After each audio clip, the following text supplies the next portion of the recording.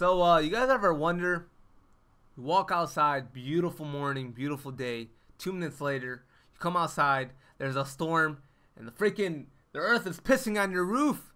They're trying to drain it on your roof. What is this? Horrible weather outside, but with that being said, thank you guys for coming by. If we can, hit 200 likes again. Like, guys, I love you guys just because I wake up the next morning saying, like, God, man, honestly, it's amazing. Not legit in my head, I don't say that, but you know what I mean. I just wake up and just feel great just knowing that you guys are always there. And also comment whatever question you guys have. I'm always commenting. I don't know why people say I don't comment. I do, alright? Listen, I do. But with that being said, let's get right into the build. First thing is blood-soaked armor, a guard, greater guard, and another greater guard. You have an amulet, a strike, major cast, and a health. A siphon with all minor strikes if you're jungling. Sage ward, which has 2 minor casts and a minor strike. No, actually a strike. I was about to say, what the hell happened? Yeah, so there's a strike. Wind cover blade, which has 2 major casts and a kinetic. Wind cover blade, all minor strikes. Quenching scales, all lesser health. Thick blood, 2 strikes and a minor cast. Lastly, thermal bond with a barrier and 2 minor barriers. So with that being said, thank you guys. I love you guys. And let's get right into the gameplay. See, I finally have a gameplay with Kwang. Pretty much a tanky build if you guys did not know. And by the way, just have to throw this out there. I asked for a goal or anything. Literally, you guys smacked that goal in 2 minutes. Like, it's unbelievable. Thank you guys for everything. And, you know, hopefully 8K soon or whatever goal we, pursue, honestly. But good news is, was jungling. Haven't jungled in a minute now. Usually, if you guys don't know, I go like ADC. I've been switching through everyone, mid, or even offlane, whatever it is. But, jungle is not my thing because I legit stopped doing that because I mainly started doing ADC or like even mid lane or something. Just because I could really do damage. When I skill my cards, I'm 100% sure in a 1v1, I'm guaranteed to win. I don't care if the guy has the same exact cards or the same build. I'm going to hit my 4 shots with Revenant. That's how confident I am. I know when the bullets hit. I know exactly how the bullets shoot. And that's what really boosts up my confidence. Because the more attack speed I have, obviously the more you're able to hit in that second.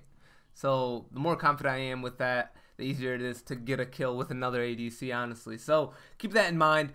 This Fang, I don't know what he was doing, missed his melee, ended up going around him because right away I knew his melee missed me, so went around him and he missed. This is for round 2, ding ding. Never say that, Flux. That was pretty cringy if you ask me, but no, it's fine, it's fine. Listen up, alright, I had to cut your voice because that was just nasty, alright? To 0 to 10, that was -11, alright? Don't ever say that ever again. My bad, Mom, relax. Oh, my party mid. Alright, easy kill on Gideon. Ended up going to Sevrog, had green buff. Obviously wasn't going to challenge. My green buff exploded. So, want to slow push mid. Or at least let the mid laner take it from there. And good news is, they ended up brawling. This Chinese, Japanese guy, pretty sure it's like Japanese maybe. I don't know what it says, but I could guess. It says Sevrog on top of his head. But besides that, he ended up ulting us. Aurora ended up ulting him, which was very good. Stalled him for a second. Right-clicked him. Got the kill. We secured it. Easy peasy. Noticed that they were pushing very hard left side. I've noticed, like, if you don't gank the people, obviously they're going to push it very hard. Take advantage of what your plays are.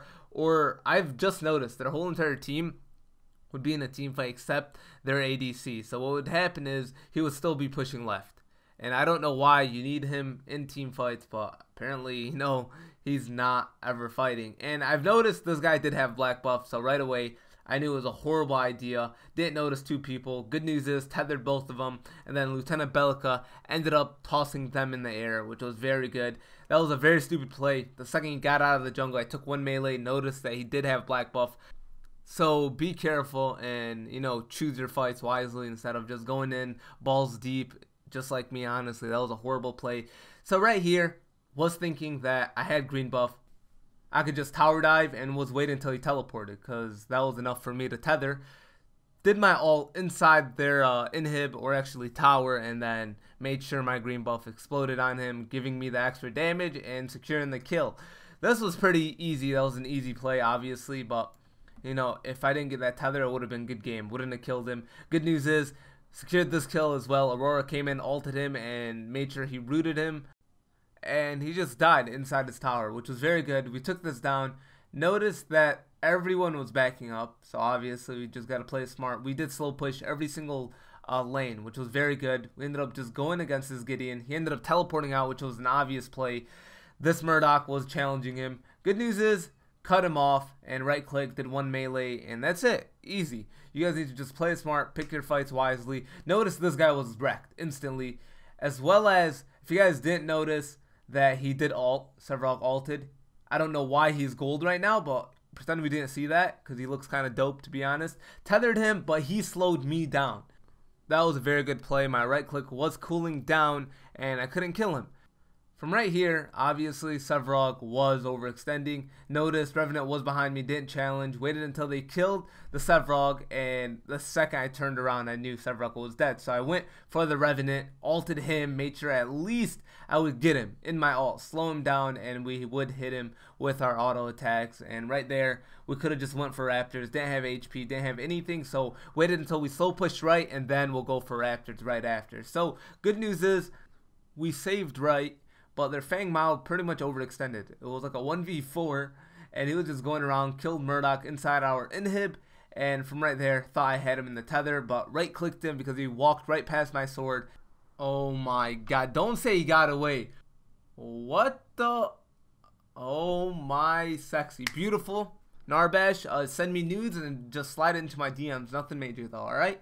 Notice right here, easy flank on him. Revenant was my easy target. Went for him right away. He was by himself. This guy played it super smart. He ended up going for Aurora right away, which was super annoying because I went for the tether on him and then switched off to the Gideon. Noticed that he would have died if someone rooted him right away. He had no HP from right here. This was pretty smart, alright? Nobody saw this. Oh, shit. Oh, Flux, what the hell are you looking at? Are you alright there? You just became cross-eyed for a second. What's going on? Honestly, thought he teleported back just to psych out everybody at Raptors, but your boy got psyched out and psyched in at the same time. I don't know how, but we'll pretend we didn't see that at all because I really got the L right there. But we ended up just chasing the Fang Mao right away. Thought he got away. Good news is we had a Murdoch. Lieutenant Belka did have Teleblink right there. Either an ult or an auto attack by Lieutenant Belka. You know, it's a good game from there. So, round 2 will go for Orb Prime. Oh my god. Actually, we lost, and I didn't want to show that because it was a pretty nasty fight. It was like a 3v5 we challenged. We got wrecked. I was trying to tell him to retreat, but no point. Who cares? We'll go for round 4. We'll go to Orb Prime, and we'll do it. It's not going to stop me. It's alright. I'm slow pushing right. We're going to Orb Prime. They ended up taking down Revenant, which was a guaranteed win in a team fight. Not actually guaranteed, but you have the upper hand, obviously, because they're the damage dealers. And if they don't have a damage dealer, obviously you guys have the upper hand to tank everything and also have your damage dealer to do work. So, was pushing mid. Round 3, putting on my gloves, went for Orb Prime. This is the 3rd time we failed. Hopefully 3rd time's a charm. We're doing this Orb Prime. Let's go. Was trying to slow push mid. Pretty much I was telling him that, but it was kind of beneficial because we hard pushed mid and they still came and tried to steal Orb Prime from us. Was still attacking Orb Prime. I was like, I'm not losing this, alright? I lost this 3 times already this game. I'm not losing this one. Let me get it. I got this. Easy from there. Went for the team fight. I had my tether. Not on anybody, but ended up hitting 3 people with it. They walked right across it. We tossed this Fang Mao. He ended up missing. Like, who misses that? Replay that one more time. Oh my. Hey. I think he's looking at the wall just in case there was a bug or something.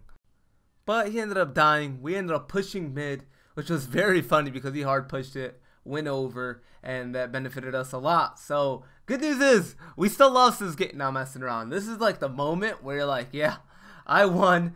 Good game. Hopefully my next game's like this, but that's 1 out of 10 million games you'll ever get a game like this and have randoms doing work. But you know what? It's fine though. The good news is, our Murdoch was actually doing a lot of damage. So with that being said, hopefully you guys enjoy. Drop a like if you guys do, and I'm out. Peace. Oh my, Murdoch killed the guy literally in his base. Wow.